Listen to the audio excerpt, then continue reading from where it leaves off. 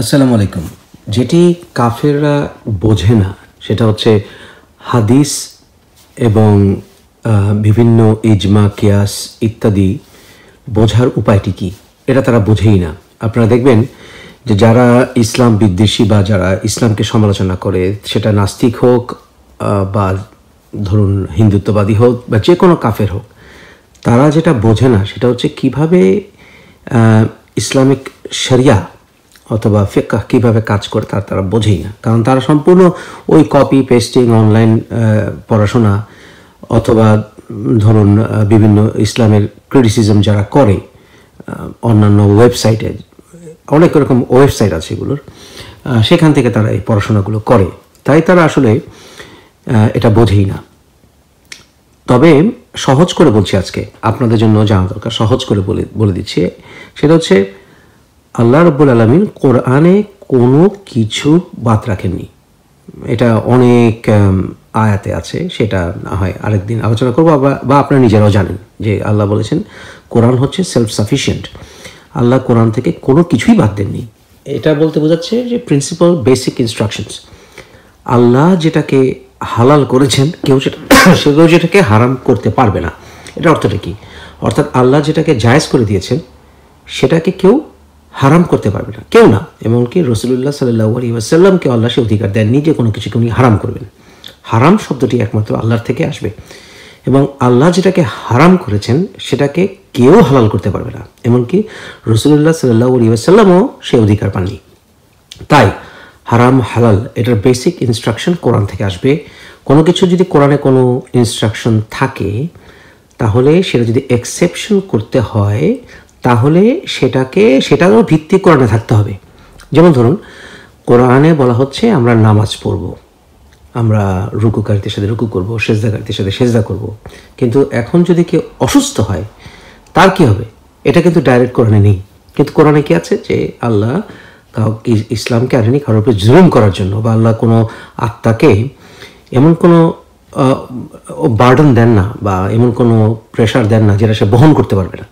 তাহলে আমাকে আল্লাহ বলেছেন যে আমি সেজদাকারীদের সাথে সেজদা করবো, রুকুকারীদের সাথে রুকু করবো। এখন যে লোকটি পানি, সে কীভাবে রুকু করবে? তাহলে ওই আয়াতটি আছে যে আপনার আল্লাহ কাউকে এমন কোনো কিছু চাপিয়ে দেন না যা সে বহন করতে পারবে না। ওটার উপর ভিত্তি করে আপনাকে হাদিসে খুঁজতে হবে। যেমন অসুস্থ হলে কি করবেন? আপনি শুয়ে নামাজ পড়তে পারেন। That's how it is.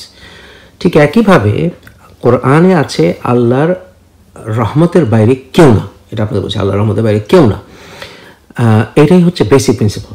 এখন যদি বলেন যে রহমতের বাইরে কেউ আছে কিনা, সেটাও আপনাকে দেখতে হবে যে সেটা কোরআনে ভিত্তি আছে কিনা। কোরআনে আল্লাহ বলেছেন যে একমাত্র আল্লাহর রহমতের উপরে হতাশ হয়ে যায়, ধরুন অবিশ্বাসী, তারাই একমাত্র রহমতের বাইরে চলে যেতে পারে।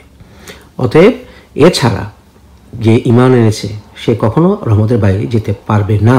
তাকে আশা করতেই হবে, মুসলমান হিসেবে সেই রহমত আশা করতেই হবে। কেউ আল্লাহর হুকুমের বাইরে নয়, কেউ আল্লাহর রহমতের বাইরে নয়, যদি সে বিলিভার হয়, যদি সে বিশ্বাসী হয়। এখানে একটা সত্যটি এখানেই, বিশ্বাসী হয়। এর ব্যতিক্রমে যদি কোনো হাদিস পান, অথবা এর ব্যতিক্রমে যদি আপনারা কোনো ফতোয়াও দেখেন, এমনকি চার ইমাম কেন, যে কেউ যদি বলে থাকে, সেটা যদি আপনার কাছে আসে যে কোরআনের সঙ্গে কন্ট্রাডিকশন, আপনি সেটা মানতে বাধ্য নন। মনে রাখবেন যে খলিফায়ে রাশিদিন পর্যন্ত কোনো হাদিস আসলে প্রকৃতার্থে কোডিফাইড হয়নি। তাই প্রায় 200 থেকে 250 বছর পরে হাদিস এসছে। এমনকি অনেক হাদিসের গ্রেডিং নিয়ে প্রশ্ন উঠেছে এখন, এবং তুরস্ক এই বিষয়ে গবেষণা করছে। বর্তমান ইসলামিক শ্রেষ্ঠ স্কলাররা এই সকল হাদিসের গ্রেডিং নিয়ে কথা তুলেছেন। তবে হাদিস দরকার আছে। আল্লাহ বলেছেন যে আল্লাহকে অনুসরণ করতে হবে এবং আল্লাহ রসুলকে অনুসরণ করতে হবে। আল্লাহ রসুলের অনুসরণ করবেন, কারণ রসুল সাল্লাল্লাহু আলাইহি ওয়াসাল্লামের পুরো জীবনটাতেই উনি আল্লাহ রাব্বুল আলামিনের হুকুম অনুসরণ করেছেন। কিন্তু ওনার অনুসরণ করতে গিয়ে আপনারা দেখবেন যে হাদিস কালেকশন কিন্তু হিউম্যান এন্ডেভার, মানে মানুষের একটি কাজ। কিন্তু কোরআন হচ্ছে ডিভাইন, আল্লাহ রাব্বুল আলামিন থেকে স্বয়ং এসেছে, এবং এটার রক্ষণাবেক্ষণের দায়িত্ব আল্লাহ রাব্বুল আলামিন নিয়েছেন। যে কথাটি আপনি হাদিসের ক্ষেত্রে যতই আমাদের শ্রেষ্ঠ হাদিস কালেক্টররা স্টেপ নিয়ে থাকুন না কেন, সেটা 100% ফ্ললেস এই দাবিটি আপনি করতে পারবেন না। কারণ একমাত্র কোরআনের ভেতরে আপনি সেটা করতে পারবেন। তাই কোরআন এবং হাদিসের মধ্যে বেসিক পার্থক্য আপনাকে মেনে নিতে হবে। আপনি যদি কোরআনকেও বলেন যে কোরআন এবং হাদিস সমমর্যাদার, তাহলে আপনি মুসলমানই না, অসম্ভব। কিন্তু হাদিসের সহি শিক্ষা এবং বুখারী, মুসলিম, তিরমিজি, নাসাই, আবু দাউদ, ইবনে মাজাহ এনারা যথেষ্ট পরিশ্রম করেছেন হাদিসগুলো কালেক্ট করার ক্ষেত্রে। কিন্তু তারপরেও বর্তমান দিনের শ্রেষ্ঠ ইসলামিক স্কলারদের অভিমত যে এর পরেও এখানে গ্রেডিংয়ে অনেক সমস্যা আছে। আপনারা ভুললে চলবে না, এই হাদিস কালেক্টররা ওনারা লক্ষ লক্ষ হাদিস থেকে ওনারা বাছাই করে কয়েক হাজার করে হাদিস এনেছেন। এটাতে কি বোঝা যায় যে ইসলামের শত্রুরাও ইসলামের ইতিহাস নিয়ে অনেক প্রোপাগান্ডা, মিথ্যাচার চালিয়েছে। অনেক জাইফ এবং দুর্বল হাদিসে আমি দেখেছি যে সেখানে বাইবেলের এবং জুইশ এবং জোরাস্ট্রিয়ানদের অনেক প্রভাব আমি লক্ষ্য করেছি। এটার কারণটি কি? কারণ আপনার ভুললে চলবে না যে আবু বকর রাদিয়াল্লাহু তাআলার পরপরই ওখানে কিন্তু ওই জোরাস্ট্রিয়ান এলাকাগুলোতে, খ্রিস্টান এলাকাগুলোতে ইসলাম প্রসারিত হয় এবং ইহুদি এবং জোরাস্ট্রিয়ানদের সংস্পর্শে এসে ওরা অনেক ক্ষেত্রে প্রচুর মিথ্যা হাদিস মুসলিমদের ভিতরে ছড়িয়ে দেয় নিজেদের স্বার্থ উদ্ধারের জন্য। তাই আমাদেরকে ভেরি ভেরি কেয়ারফুল থাকতে হবে।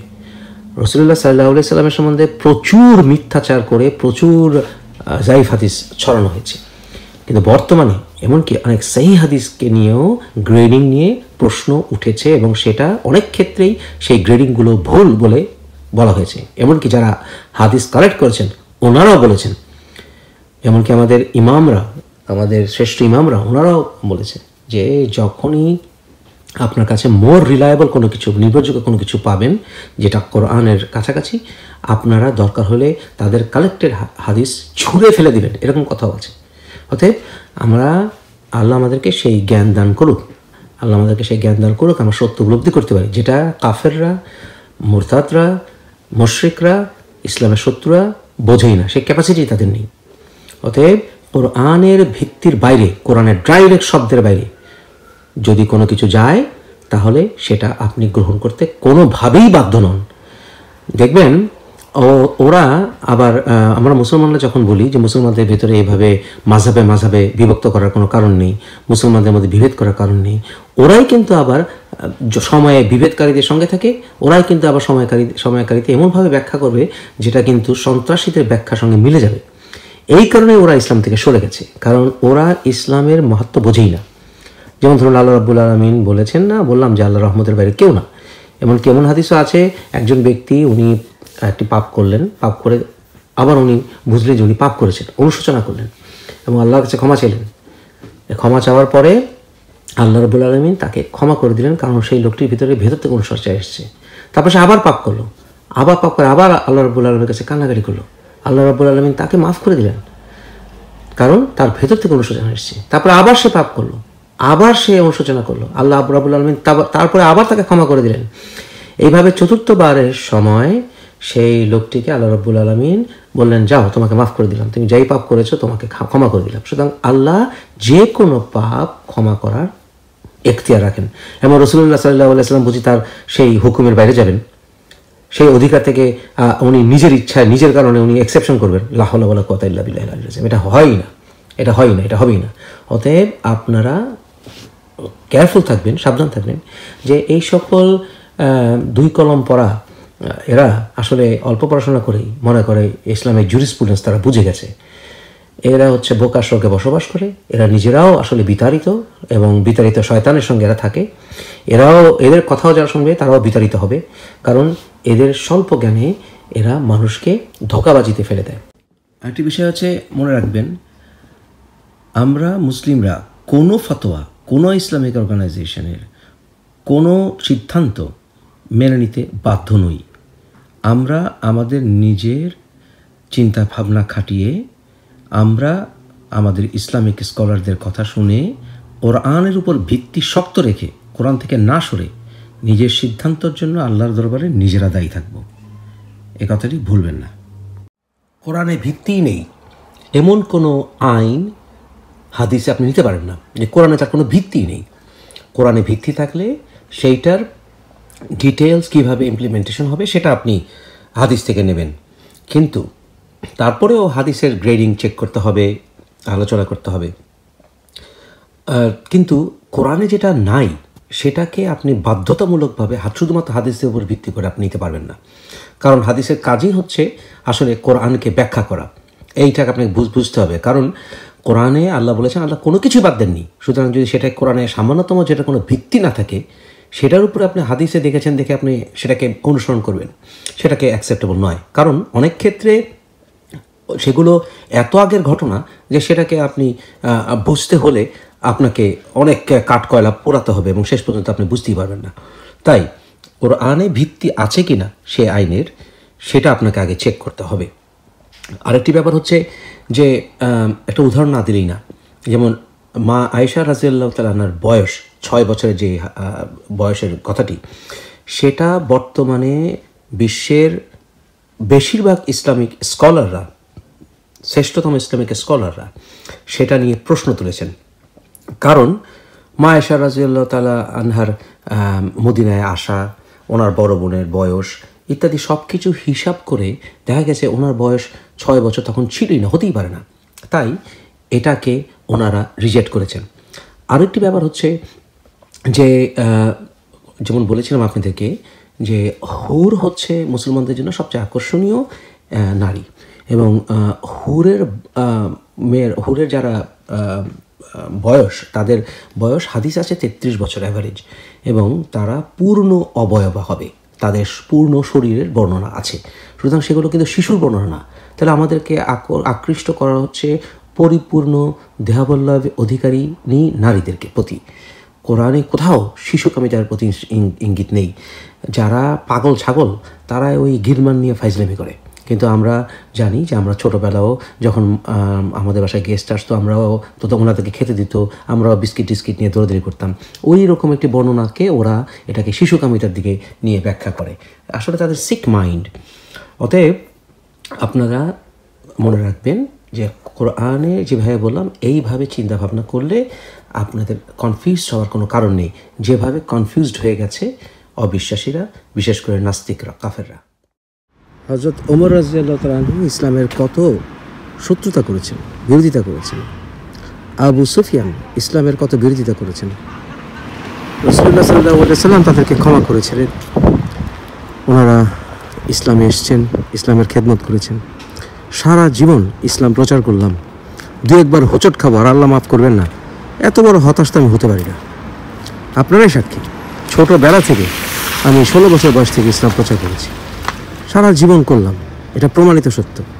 আর দু একবার হোঁচট খেলাম আর আল্লাহ আমাকে মাফ করবেন না। রহমান রহিম আল্লাহ নন। আসলে ওরা প্রচার করতে চায়, যারা নাস্তিক কাফের, যে ইসলাম অনেক শক্ত কঠোর ধর্ম। কিন্তু ইসলামের যে মহানুভবতা, আল্লাহর যে রহমত, যে ফ্লেক্সিবিলিটি, সেটা ওরা প্রচার করতে দিতে চায় না। কারণ এটা ইসলাম যে কঠোর, এটা প্রচার করে ওদের আসলে ব্যক্তিগত এবং বিভিন্ন রকমের ফায়দা ওরা নেয়। এই জন্য ওরা ইসলাম কঠোর, এটা প্রচার করে এরা ফায়দা লুটে। আপনাদেরকে আরও একটি বিষয় মনে রাখতে হবে যে বিভিন্ন মাযহাব যেগুলো আছে, সেই মাযহাবগুলোকে বিভিন্ন সময় বিভিন্ন দেশের রাষ্ট্রনায়করা বিভিন্নভাবে গ্রহণ করেছেন। অনেক ক্ষেত্রে যেমন ইজিপ্টে বর্তমানে একাধিক মাযহাবের সমন্বয়ে সেখানে ইসলামিক ল ডেভেলপ করেছে। তাই কোনো একক মাযহাব আপনি বাধ্য নন মানতে। এমনকি আপনি যদি সকল মাযহাব নাও মানেন তাহলে আপনি অমুসলিম হবেন না, এটা আমাদেরকে মনে রাখতে হবে। অতএব আপনার সিদ্ধান্ত নেওয়ার ক্ষেত্রে আপনাকে যথেষ্ট দায়িত্ব পালন করতে হবে, নিজের উপরে যথেষ্ট দায়িত্ব পালন করতে হবে। আর বর্তমানে দিনে যে শরিয়া বলে চিৎকার করে ওই কাফেররা, তারা আসলে শরিয়া কি তা তারা বোঝেই না। এখন আবার অনেকে বলে বলতে রাসেল ভাই আপনি কি লামাযাবি নাকি? না, আমি লামাযাবি না, অবশ্যই না। কিন্তু মাযহাব বোঝারও সিস্টেম আছে, সেই সিস্টেম যে আছে সেটাকে আপনাকে বোঝার জন্য সেই বিষয়ে আপনার ডিপ নলেজ থাকা দরকার, যেটা আমাদের আলহামদুলিল্লাহ অনেক ইসলামিক স্কলারদের আছে। কিন্তু তাই বললাম, সে কোনো ফতোয়া আপনি মানতে বাধ্য নন। অতএব আপনার আত্মার জন্য আপনি দায়ী থাকবেন আমার কাছে।